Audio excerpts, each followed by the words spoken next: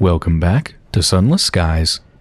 In the last episode, we came back to the Reach, after leaving Albion, to visit a funeral that was going on at New Winchester for the incautious driver's father. We also poked around looking for the earnest agitator, learned a lot about suns, and got a bunch of quests to do some more research into them. Now I want to start doing all the other things that I need to do in the Reach, which is basically visit practically every place to follow up on a bunch of quests. First, I want to do Carillon, Lustrum, and the Nature Reserve. Here's how it worked out. I want to go to the Nature Reserve to do the incautious driver, to return the verdant fragment and all that stuff and get it out of the incautious driver. But there's also a prospect that I have. I actually got it here off camera at New Winchester. A prospect to deliver 5 barrels of hours. Unfortunately, in my bank, there was only 4 barrels of hours. And I really want to finish it, so I figured, well, I'll go to Lustrum because they export hours. And then I'll go to the Nature Reserve, but then I realized Lustrum is so close to Carillon, and I also have a prospect to deliver honey for Carillon. They want 5 gourds of chorister nectar. I ironically also had only 4 out of the 5 in my bank. But the good thing is Carillon exports chorister nectar, so it's one of those weird ones where you can just buy the thing they want to buy from you at the place that they're buying it from you. It's weird. So Carillon first, and then Lustrum, and then the Nature Reserve.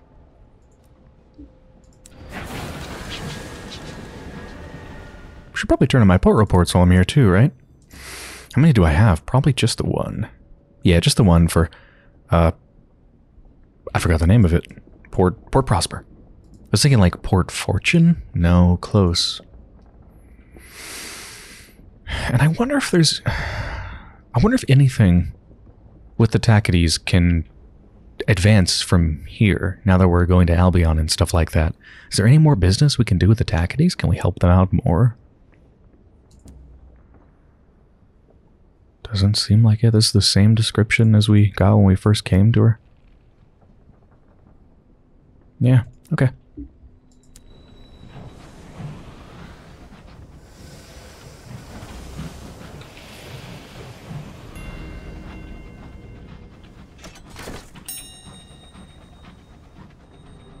Homestead.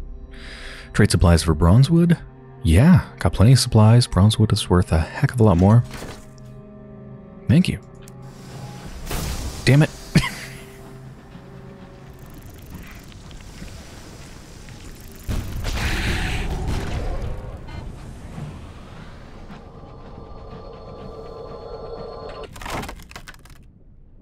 Pry precious stones from its carapace. Forgot how much I get for this. 28 sovereigns. That's terrible. You lash the beast alongside your engine and set to work with picks and chisels. Soon you have accumulated a bucket full of glittering stones. Good old Carillon.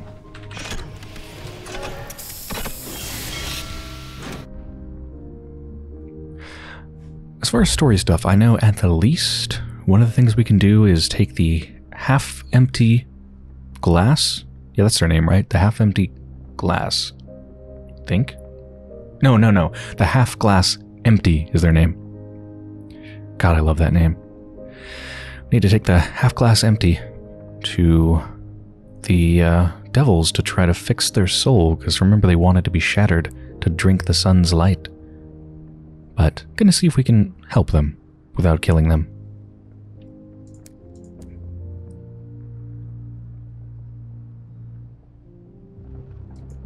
Buy a gourd of nectar, full price. It's fine, we'll get more back for it.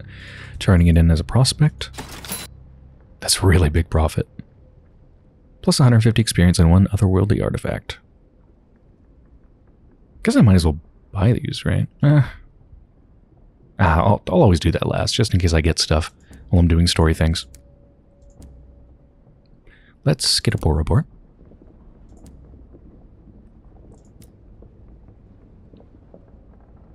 And let's deliver the half-glass empty. When you explain the empty's predicament, your rescued prisoner attracts a swarm of attention. Yeah, it's gotta be, probably a case they've never seen before. The presiding deviless descends to meet your rescued prisoner. She taps his glass eye with a fingernail. A sun-touched soul, she muses, an eager flash of tongue at her lips. Yes, we can take good care of him. The devils will care for him now. 2 attendants wheel out of bed and gently help the empty climb in. A listless farewell. Your last words with the empty are awkward and brief. He was never much of a conversationalist. He thanks you, and he seems happy to leave it at that. When you return to your train, you find a nervous young man waiting outside with a barrel of souls. The deviless told me to deliver these to you, he says. Said it was a fair trade for such a patient. 1,000 experience and 2 selections of immaculate souls. Thank you. I hope I can follow up on how their treatment is going. I hope this isn't just the end of it, but it sounds like it might be.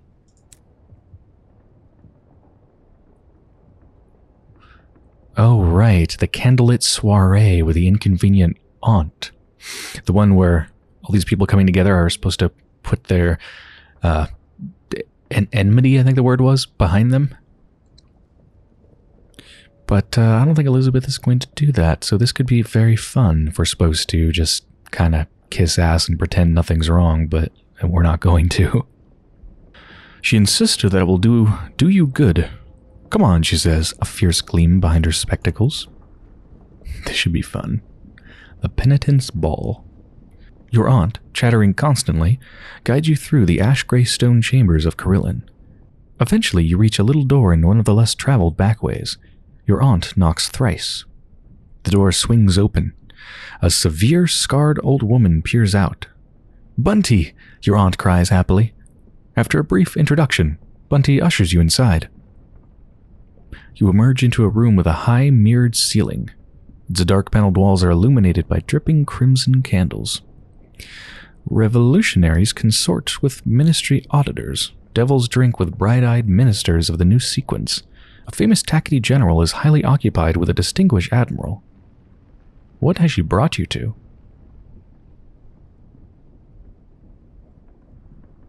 A mirrored ceiling. The whole ceiling is just a mirror?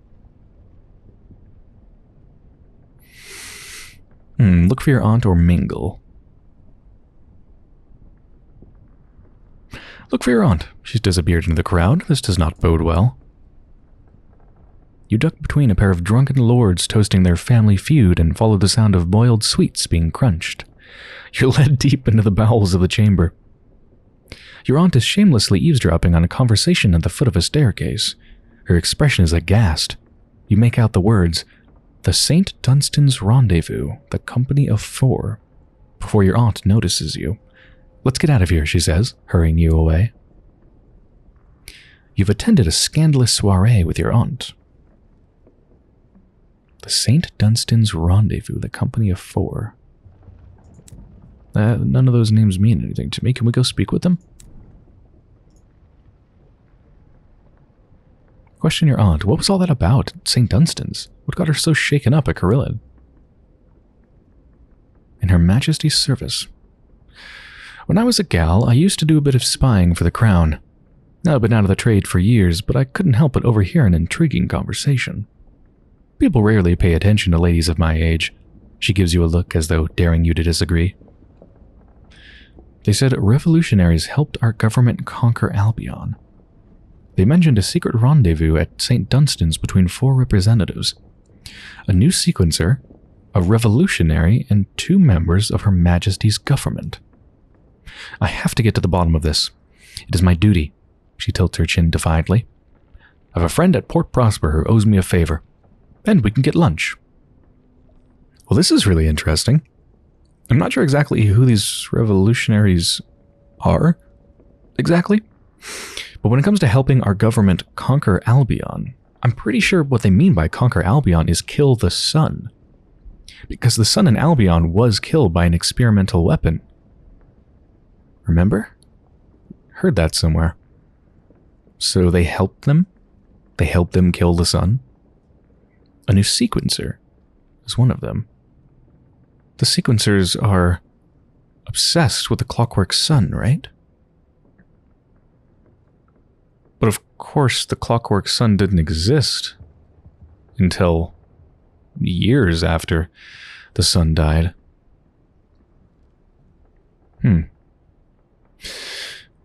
intrigued. Overgrown shrine. Contemplate the statue. Right, we've seen this before. Statue is the raw material of nightmares, which is comforting to us. Our terror is reduced. Can I speak with the presiding deviless about anything? No. Looks like I can help another one of the penitents at Carillon, the penitent nurse. There's also the hellish penitent, but to do that we need to gain entrance to, I think, at least one of these two things that we can't get into, the sand garden or the terrace of glass statues. Need a flickering soul or a clear soul. But the penitent nurse, I can do their penitence with 1 deprivation and 1 ordeal. Let's do ordeal first. We've been all these places before, so just go right through it. 33% chance, that's terrible. Oh, nice. A dandy has been at odds with a brother for the past decade and more. As a corrective, he's been made to sit at the top of a tall pole. The supervising deviless makes notes.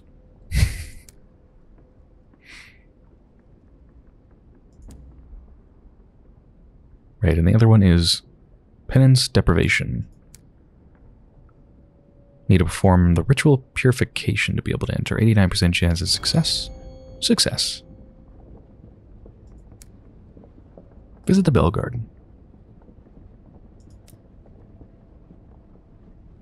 Gain a penance of deprivation. It's possible I already have one, actually. Let me see. I don't.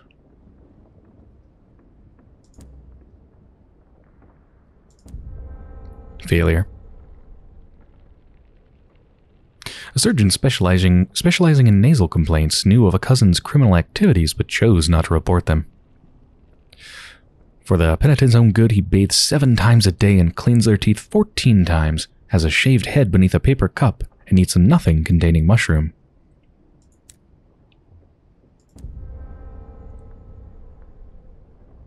A goat farmer was known to eat insects and worms in a spirit of curiosity. As a corrective, he's not allowed to hear music or see the light of day. Oh, come on. A zookeeper suffers from an unaccountable peckishness. He may sit only on 1 buttock, never squarely on both. Oh, that's horrible. Come on. A housemaid was a reckless insomniac. In order to correct it, she's been given a regimen of bowing each time the 7th bell rings its change. Ah.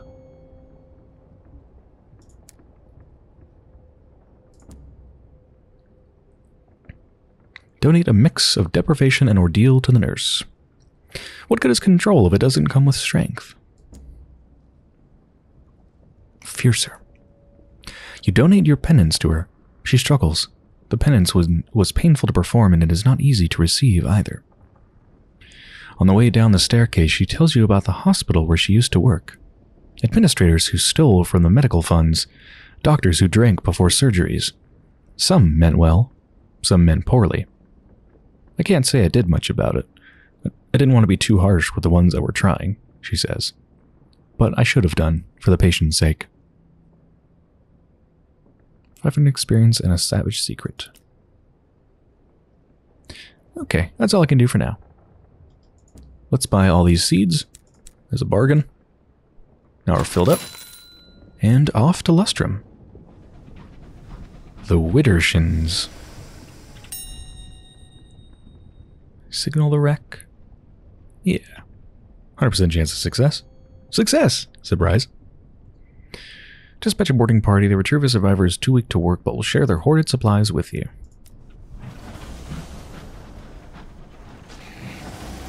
I think they need some help. There you go. I got your back. This one's still alive. Listen to its last complaint. Grumbly cantankerous. The cantankerous emits a long, flatulent eruption. It sounds as if someone had punctured a hippo.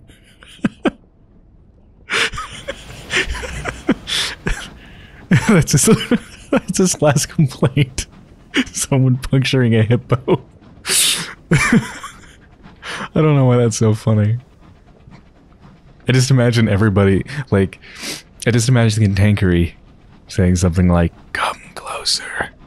You know, like, I'm on death's door, you gotta come closer so I can whisper it into your ear. Come closer. And then just...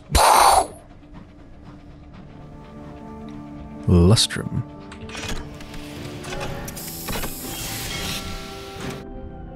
I think we have somebody to drop off here, actually.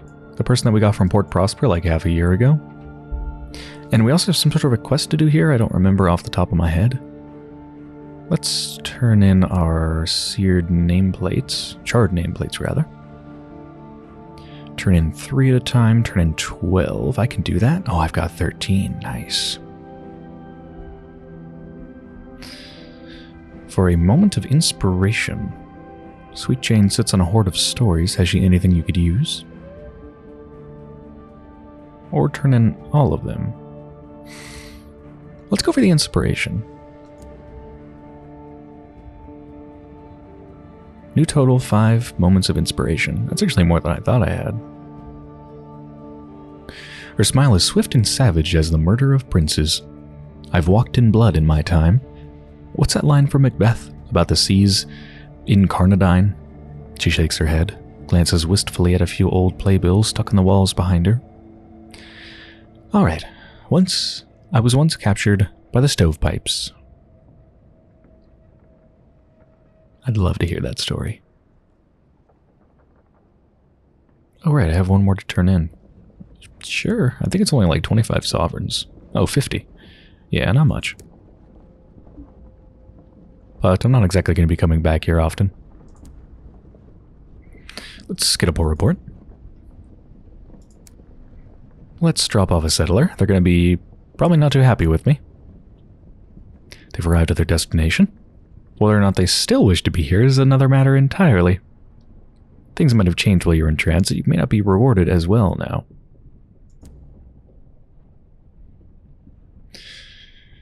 Lustrum sings its own song. The mines ring, the caverns howl, the machines roar. No one will look the settler in the eye. His scowl could shatter glass. We're late, he says. I can only hope the people of this good settlement are less prone to tardiness than you. Here are your wages. I bid you good day.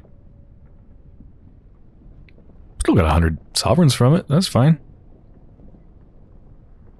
Let's enjoy a cup of tea at Murgatroyd's Golden Tea Shop.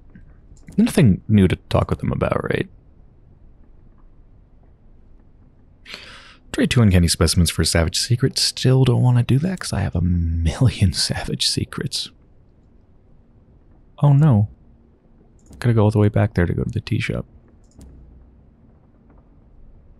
Let's have Empress's favor. They reduced our terror by quite a bit. Ah, the mountain is currently singing. It's a celebration. Let's join. Reduces our terror by a bit. I've already seen all these descriptions before. Someone told me that, I think they told me if I like finish mining my claim, something interesting might happen. I've only mined the claim once with, I think, 5 people. I've just left the people here. It's not like I have a problem getting enough crew. I can always get more, and it's not that expensive. So let's assign 5 more crew, and then set them to working. And I'll come back for them before I leave the Reach. I hope, if I remember. Begin mining. Return later. Does it say specifically how long? It says return in a month. Okay. I thought there was some other story thing to do here, but I guess not. Alright, well, one of the other reasons I came here was to buy 1 more gourd of... Oh, wow, they actually have a bargain for Corster Nectar. Wait, no. I wasn't here to buy Corster Nectar. I will buy this, but I was here to buy their export. Just 1 of these. And I only have 1 more hold space. Dang it. 7 of these. That's worth quite a bit. Alright, let's head over to the nature reserve, where we can do a lot of story stuff. And also, I think we're going to make a crap ton of money. I have so many things to turn in for the research. Going to go past the grave of the Silent Saint as well. I think I'll look at it again while I'm in the area. We're coming upon the grave of the Silent Saint. Oh. January 8th. See, even death may die. And we also have a, archivists. Oh, archivist egg and an archivist. Or a curator, rather.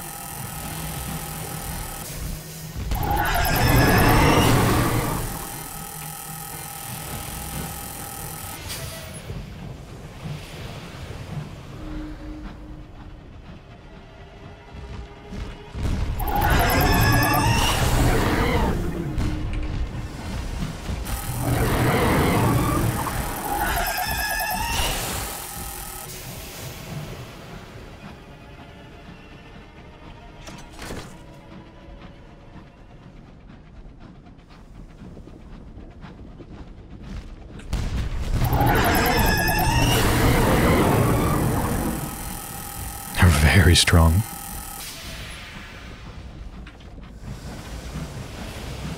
The Zesty. It's a hell of a name. Stripper for a bear's thing, definitely. 100% repaired now. Yeah, the curator's kind of running away from me now because it's so hurt.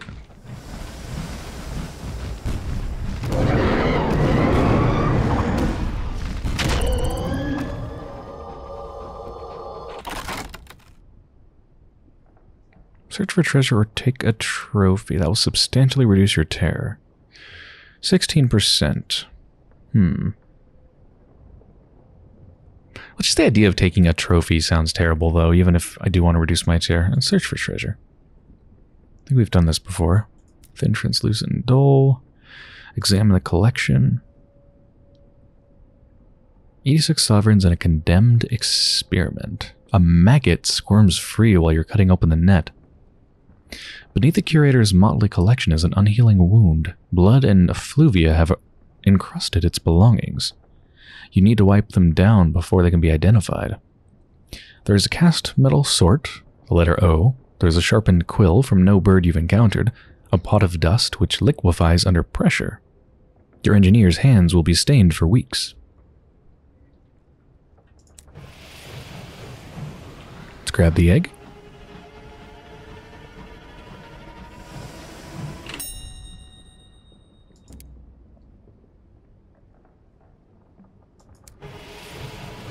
Once again, I'm not going to sell it. I'm going to keep it until it breaks open and we see what's inside. I wanted to, well, not just look at this thing because it looks amazing and creepy and just wow, but also to talk about this. I know I'm eating up supplies, but whatever, it's fine. So just take a good look at this thing. I shouldn't leave my light off. My terror will go up super fast. So I knew this looked like something was living down there, like some sort of huge creature, but I couldn't really see what it was, too distorted by all this broken glass.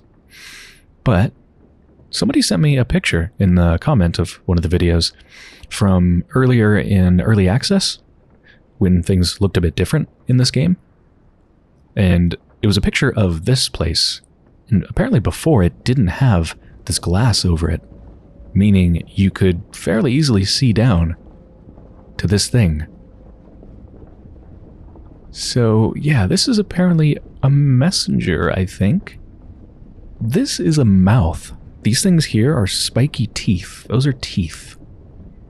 This whole thing, that's like the bottom jaw or the top jaw, and that's the other jaw. Yeah.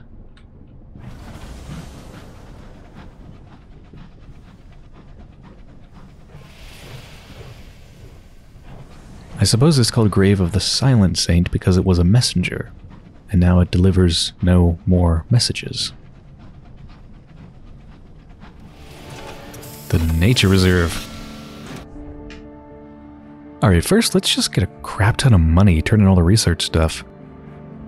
I guess we'll do this first though. Reduce terror by exploring the Nature Reserve on your own. Now let's turn in the research.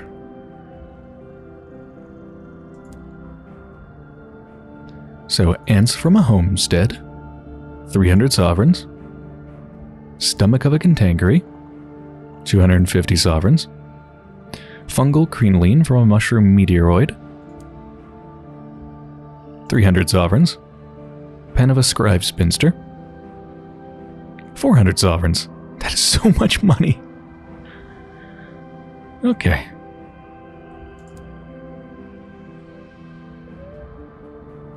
Inquire into the phlegmatic researcher's private project. Does he need anything else from you? Right, last I did, I helped them return their colleagues to sanity, I guess? I don't know if I actually helped the colleagues, though. I discovered what was causing them to go into the forest and just leave and become... What were they, I guess, obsessed? I don't know if I actually helped them, though. Distribute anti-cinder propaganda. Oh, right. So I did that once. I guess it's renewable, right? So this is like to do it again? Yes. Deliver it to New Winchester. Okay. Let's go into the reserve. I think this reduces our terror as well. Quick trip. Oh, right. Sky Stories is what we get for that. Let's finish the prospect. Otherworldly artifact as a bonus. We're getting a lot of money now. Might have enough to buy that new ship if I sell a lot of my extra stuff that I have stored in my bank. Well, would you look at that? They have ours as a bargain. I didn't even need to stop at Lustrum. Of course I wanted to, but... Yeah, weird. Very weird. I'm actually just going to buy these all right now. I've got so much hold space.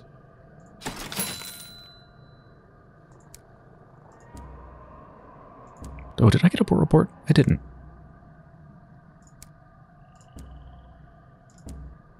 Now, escort the incautious driver to the Verdant. The fragment should end the driver's obsession. I'm really curious how this is going to affect him. Start of darkness. With difficulty, you help the driver drag the remnants of the fragment to the great tree in the middle of the reserve. Once again, its buds open up, showering spores to absorb its memories into itself. You're close enough to taste some of them yourself this time. An acrid, sour taste in the back of your throat. From it, an image forms in your mind. A squirming black cancer writhing in the heart of a god. A sudden darkness, light extinguished by betrayal. A single burning thought. Murderer. The image fades, the edges withering from memory. The driver steps away, breathing out the last of their infestation. Their eyes no longer glint emerald, but the damper green of moss. They stand differently now, not trembling with the effort of keeping still. Your incautious driver is now judicious and will increase your iron by 10 and your affiliation establishment by 2. You can appoint the judicious driver to be your chief engineer. That's really interesting. Yeah, so the incautious driver quite literally has changed. I mean, it's changed who they are fundamentally so much that they contribute entirely different stats to your crew. That totally makes sense. So let's just go back for a second. This sounds very important. From it, an image forms in your mind. A squirming black cancer writhing in the heart of a god. Heart of a god, that has to be one of the judgments, one of the suns. Squirming black cancer, probably the fungus? A sudden darkness, light extinguished by betrayal. So one of the judgments betrayed, killing it or making its light go out. We'll probably have to kill it to make its light go out, unless it voluntarily stopped producing light, like apparently the one in Eleutheria has. A single burning thought, murderer. Maybe one of the suns used the fungus to kill one of the other suns. It's really interesting. Reminds me, somebody commented on one of the videos a while ago talking about, well, basically thinking about how the fungus could interact with the suns, or the judgments. The judgments seem to be biological, right? They seem to be actual living things. They seem to have blood, viscera, what have you. We've seen them with their guts shot open. They seem to be biological things. And the fungus can take over biological things. They can control it. They can revive it. Remember when it was Madame Lumiere that showed us that bird? Wasn't it a bird that she was like cooking for dinner? It was like cooked and was dead, and then it just suddenly came to life. It was literally revived from death because of the fungus. So the fungus could theoretically infect the judgments, potentially control them, potentially even bring them back from the dead. And there's a lot of dead suns around here.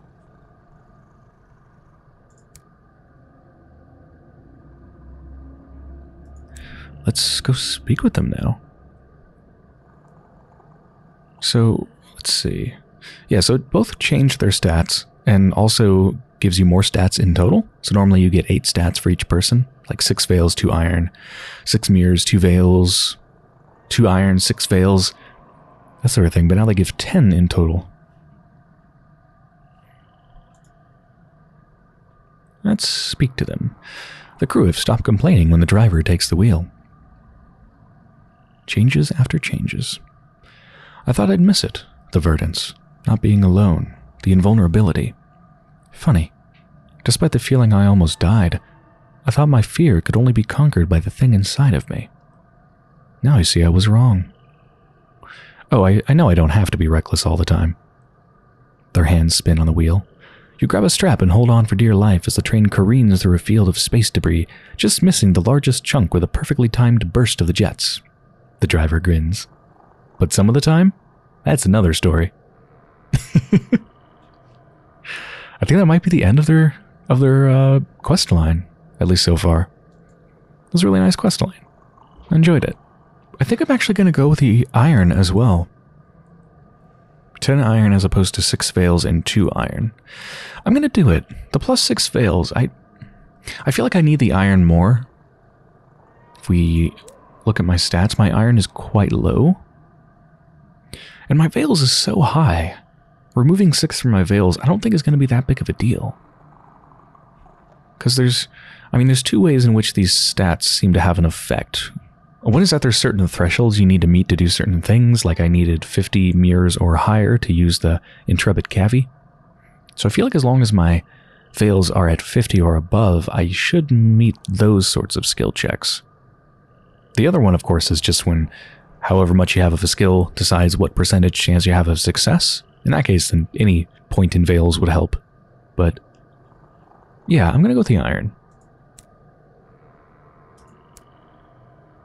Now how are we looking on stats? Plus 17. That means we have 41 iron. 41 iron, that's actually pretty high. And look at how far our hearts have come. From 1 all the way up to 26. Okay, well, I think this is a pretty good place to end the episode. So I hope you've enjoyed so far. And when I return, well, I've got a lot of other quest stuff to do. Probably go to Titania, and then maybe the circus, and then go back to New Winchester, and then we have some more business at Port Avon and Magdalene's.